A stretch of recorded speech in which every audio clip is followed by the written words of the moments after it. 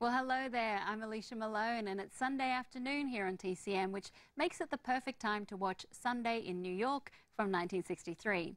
This was directed by Peter Tewksbury, based on a play by Norman Krasner, who adapted his own work for the script.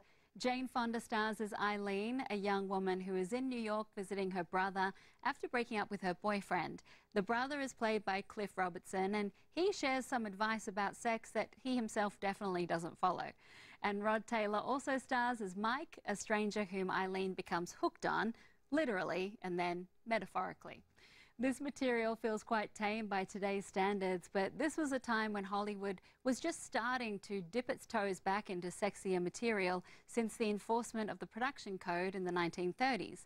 As the 1960s brought about more liberal ideas around women and sex, and American audiences began to have access to watch riskier European films, the code was beginning to seem very outdated. As you'll see, this is one of those sex comedies where there's much more talking about sex and actual sex, and Jane Fonda didn't see anything shocking about it, telling a reporter that, "I guess sex in movies is here to stay, but the overemphasis on it is pretty silly." Silly but fun. Let's watch Sunday in New York. While filming the exterior scenes from Sunday in New York, Jane Fonda was visited on set by her father, Henry Fonda, and brother, Peter Fonda, who were both making other movies in New York.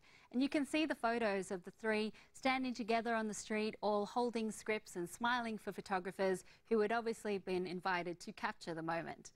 This was one of the first films Jane Fonda had been involved with that was commercially successful, and critics praised her performance, though the role of Eileen didn't demand a whole lot of depth from Fonda. Following its release, she went to France to make her next movie, and soon she reinvented herself as a star of French films, as well as the wife of director Roger Vadim, marrying him in 1965. Okay, stay with TCM, because after the break we have another film that is an ideal Sunday afternoon watch. It's a musical starring Gene Kelly and Debbie Reynolds that is guaranteed to put a smile on your face and make you want to dance in the rain.